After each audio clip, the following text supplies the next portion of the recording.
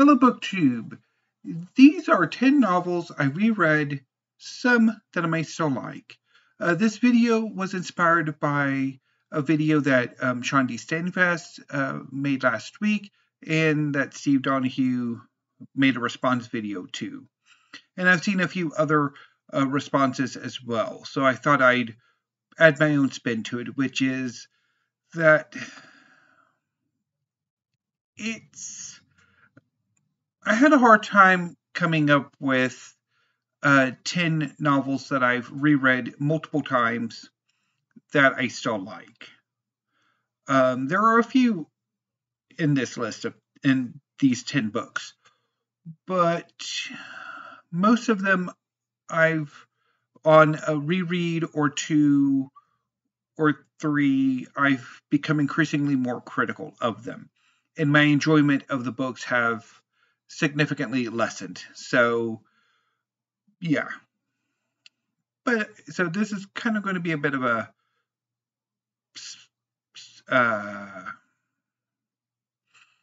spicy video maybe. So anyway, let's get going. So at number 10 is The Last Sun by Katie Edwards. This is book 1 in the Tarot sequence. It's an urban fantasy set in the city of New Atlantis, which is the island of Nantucket. It's about a young, impoverished aristocrat named Rune St. John and his bound companion Bryan, who are the last of the Sun Court, the aristocracy of New Atlantis, or of the Atlanteans in this setting, are inspired by the tarot. And in order to make ends meet, Rune and Bryan are occult detectives, mercenaries, and Rune and Bryan are hired by the tower to look for the tower's missing godson. And this leads to a conspiracy targeting a number of the arcana, the leading figures of the New Atlantis, which is a city-state. But anyway, so I first read the novel shortly after it came out in 2018 and really liked it. I loved the plotting and pacing, which is definitely Katie Edwards' strength, is plotting and pacing. The world building is interesting, if not, it's inspired by the arcana of the tarot, which is cool, but lacking in imagination. And so the world building's, it's interesting, but it's mixed. And the characters, on my first reading, I liked them. I had some quibbles with some of the characterization, some of the backstories, but I liked it. I reread the book in 2020 when the sequel, The Hanged Man, came out, and I basically turned against the book at that point. The plotting and pacing is still good, just it wasn't enough anymore to really plaster over my issues with the characters, and also the fact that one of the characters, Max, is basically at the beginning of the book, he's placed into Rune's custody. And on the first proper scene with Max, his head is being dunked into a toilet by Bryan after a spat with Rune and Bryan's housekeeper. I mean, it's a completely petty thing that was an easy fix, just a simple conversation. But no, Bryan had to dunk a 16-year-old boy's head into a toilet. And then Rune threw him into the shower stall, into the bathtub. and he was taking a shower at the time. And it's later revealed that he was the victim of major abuse in his family. And it's just that scene is just, it's so discordant. So I don't understand it. I don't understand why it's never addressed. I don't understand why Max. So it's basically, at that point, I started to really turn on the book. And the sequel really didn't improve things. It's a lot of Katie Edwards' weaknesses as a writer kind of really sort of started to really come out in the second book. But I still was curious to see how things progressed. So I was going to reread the series, hoping I'd kind of go back to liking it last year when the third book in the series, The Hourglass Throne, came out. And I could not get past that scene. It just, no. So, yeah. So this is an example of me rereading a book and becoming more critical of it and not enjoying it at all on subsequent rereads, which is a shame because I really wanted to love this series and really hoped that this series would be a success, but oh well. At number 9, I have Charming Billy by Alice McDermott. This is a historical novel, I guess, about a man reflecting on his relationship with his alcoholic cousin from the beginning of, or shortly before World War II, through to that cousin's death at the beginning of the novel. I read it in 2017 and loved it.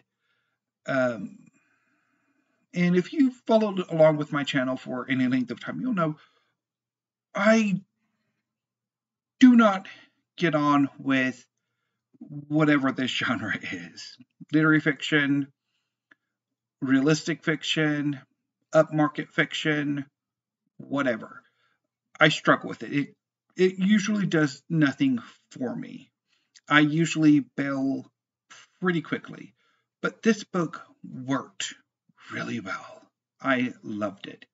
It was one of the best books I read in 2017. So much so that I wanted to own a copy. So I picked it up in 2018 or 2019 and reread it in 2020, which was at the height of my turn away from fiction. And initially, I was actually going to bail. But I stopped myself and I came back to the book and reread it. And I still like it, but I do have some criticisms. I didn't enjoy it as much on my reread as I did the first time. Largely because I'm noticing, well, how exactly the narrate, because some of the book is narrated by the main character's daughter. And you have to question, well, how does she know this? Like, how is she getting her information? It's like, but besides that, I still quite like the book. At number 8 is The City of Lost Fortunes by Bryan Camp.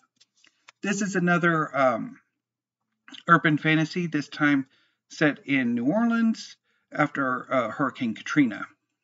Jude is a demigod with a knack for finding lost items and people.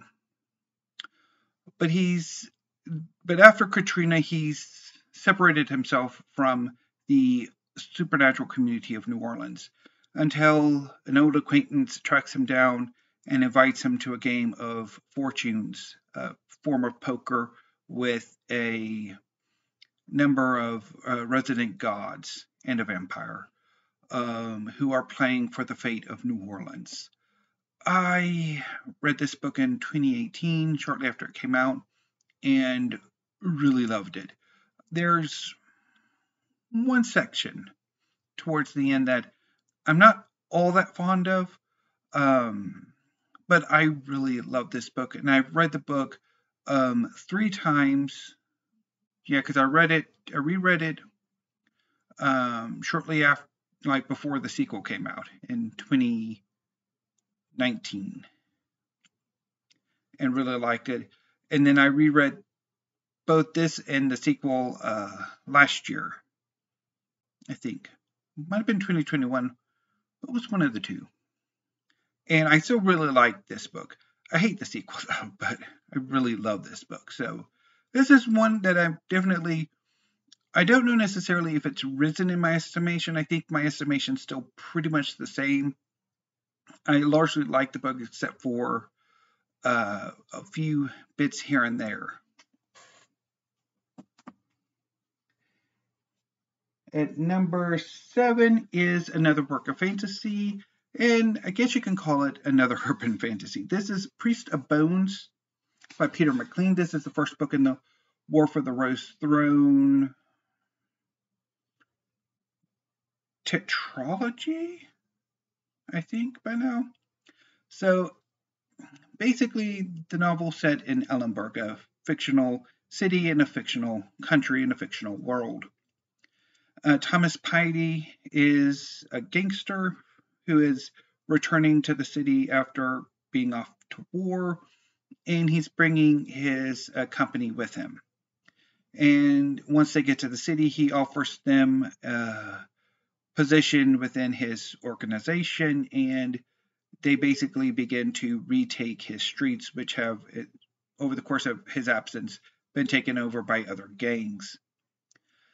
Thomas was at one point a member, like an agent of the Queensmen, a secret police organization that re-recruit him in order to fight against foreign infiltration of the other gangs in the city. So basically, Priest of Bones is a mix of, it's basically inspired by Peaky Blinders, just with more political intrigue, more spy thriller, particularly as the series goes on. I love this book. It is amazing. I reread it twice, or I haven't reread it twice, I've read it twice, and it's really good. I quite enjoy it. And it didn't fall in my estimation the second time I read it, so that's positive. Although, I hate the third book in the series. At number 6. And number 6 is Dune by Frank Herbert. So this is one of the great science fiction novels, one of the great space operas. It's the story of a galactic empire in which the House of Atreides is forced to give up its ancestral planet of Caladan for the desert planet of Arrakis, which is the source of the spice. An all-purpose drug that basically extends life, gives seeming superpowers to a number of individuals, namely the navigators of the Spacing Guild, which use it to basically give themselves precognizance so that they can navigate faster than light starships. The Atreides are opposed by the Harkonnens, who are supported by the Emperor. One day, the Harkonnens and the Emperor's forces, the Sardaukar, attack Dune to wipe out the Atreides. Paul and his mother escape to the desert, where they're taken in by the Fremen, and Paul then foments a rebellion against the Harkonnens and the Emperor. And fortunately for everybody involved, Paul is the end product of millennia of genetic engineering that basically sees him have a number of superhuman abilities, namely a higher order of or higher level of prescience than even the guild navigators. And yeah. So I first read Dune in 2004, 2005, and I really loved it. Although, obviously from my description, I've never been all that fond of Paul. And that's been true of my subsequent rereads. I've reread Dune 2 or 3 times, I think. And every time I know Herbert he has a tight balancing act. On the one hand, Paul is the hero. That House Atreides, the Fremen, are depicted in positively. Their descriptions are meant to create positive feelings for. We're supposed to root for them. But at the same time, with what's coming is that Paul's also the villain. He becomes the villain. That once he's emperor, he is going to unleash the Fremen, and billions of people are going to be murdered. And it's clear that's what's coming. And yeah, and no matter how bad the Harkonnens are, the Emperor is, they're not guilty of the murder of billions of people.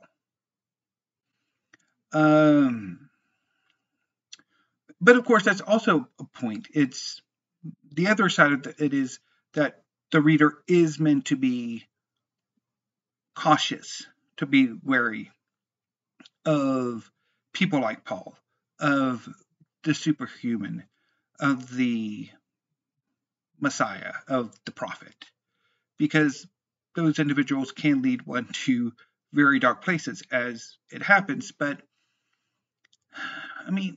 except for maybe God Emperor of Dune, which I've only read the once, I don't know necessarily if Herbert ever really successfully does the balancing act that he makes that would make Dune necessarily work for me. So yeah. So as a large like I really liked that first reading, but subsequent readings I've had a much harder time with Dune. At number 5 is The Swimming Pool Library by Alan Hollinghurst. This is contemporary. At the time it was published, it was a contemporary gay English novel about a wealthy young man who really has nothing better to do with the time except for go to the club, both in the English sense of club as well as the nightclub version of club, and to have sex.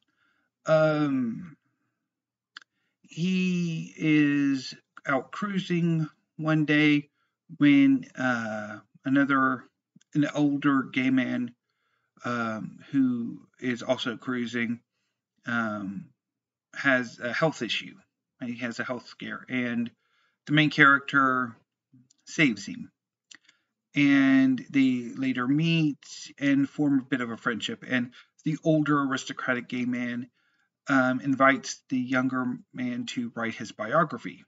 And in doing so, he begins to introduce the younger gay man to the gay history of England.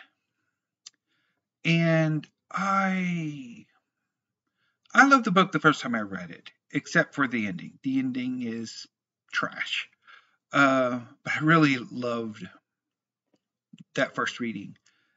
And it was well over a decade after that first reading that I decided I wanted to come back to it and reread it again, as well as the rest of Hollinghurst's oeuvre. This would have been in 2019. And I started the book and I put it aside. And I didn't think about it again until last year with the collapse of the No Fiction 2022. And then I reread the book again, and I really liked that second reading. It was fun. Again, the ending is a bit trash, but the rest of the book is really good. So this one is still positive, I would say. At number 4 is A Perdido Street Station by China Mieville.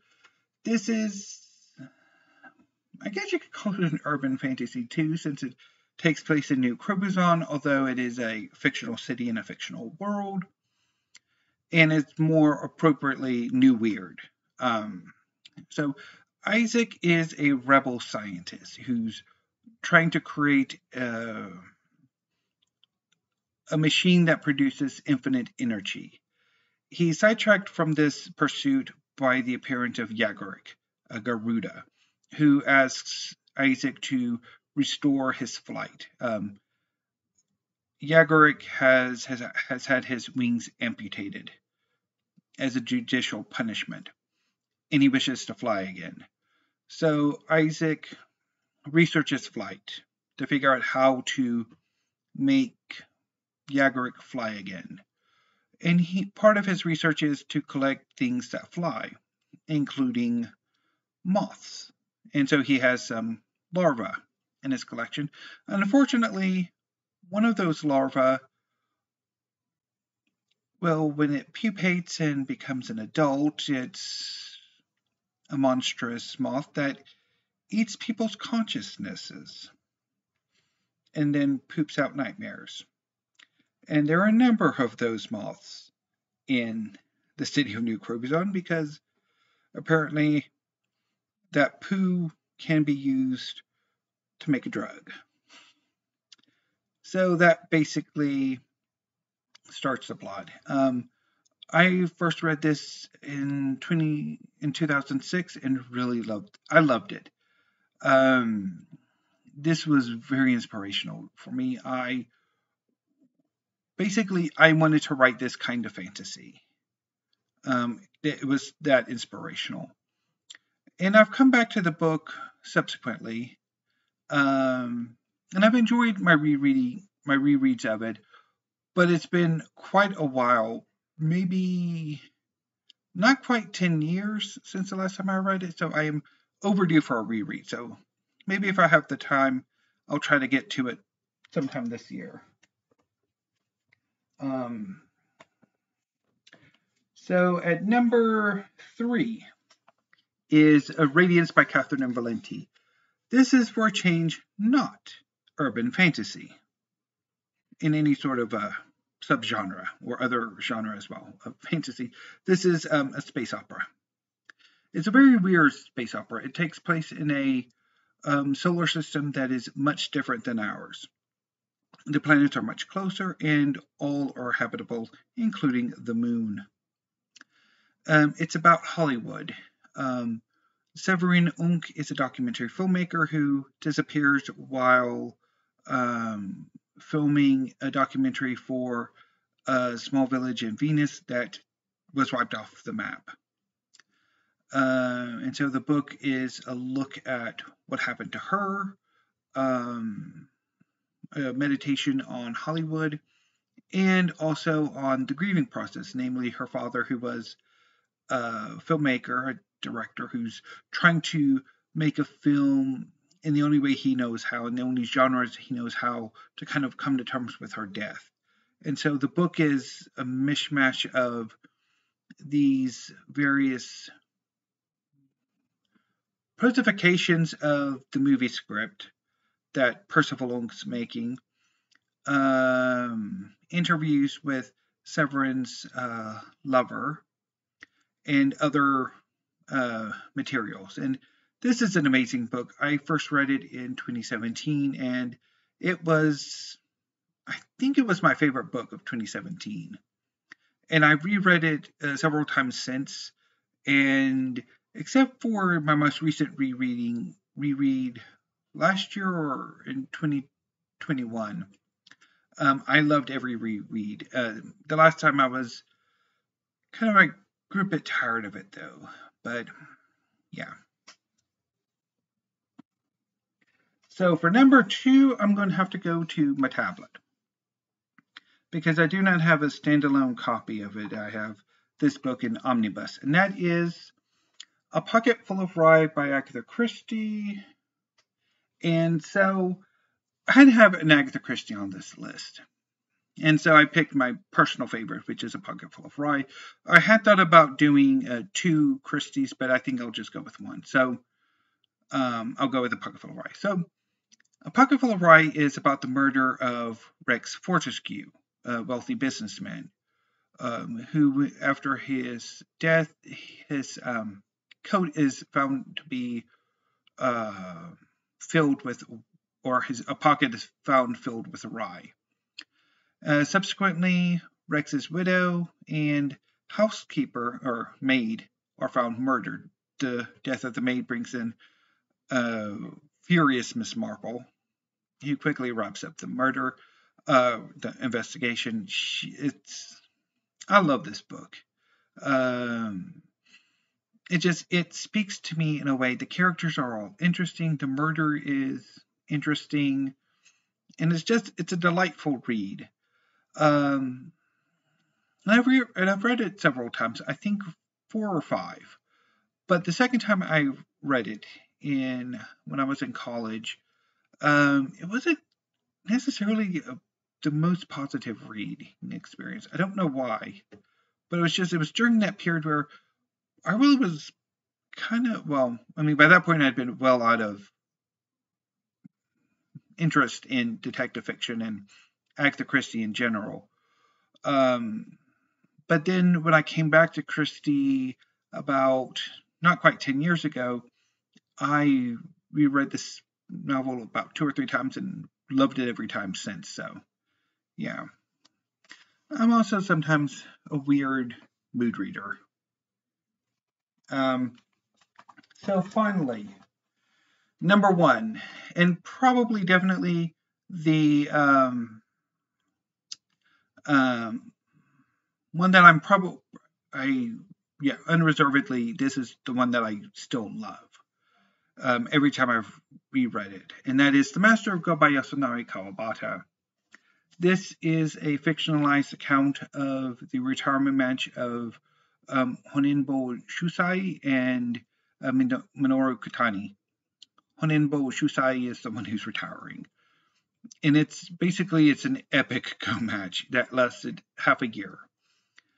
And every time I reread the book, I notice new things. And my most recent reread, which I'll talk about during weekly reads because I read it yesterday, it was amazing. I noticed so much. Not only little details about the war. The match took place in 1938, so there's some references to Japan's war with China during World War II, but also hints that just how bad Shusai's health problems were. Like there are hints that he was having cognitive problems that I started to catch, and also some of its other health problems. So it was a fascinating read, and every time I've read this book, I've really loved it. So yeah.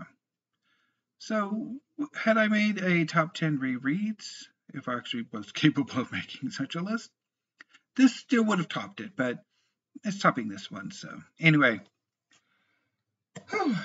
this video has gone on quite long enough. So I think I will hold off on making my 900 video Q&A announcement for tomorrow. I guess I could go and do it today and while this is loading up. So I think I might go and do that. So anyway, BookTube, this was quite a bit of fun. Really enjoyed talking about these books. even if some of them I were tearing to shreds and probably should not reread them again. But anyway, so until I see you next time, thank you, have a great afternoon, and stay safe.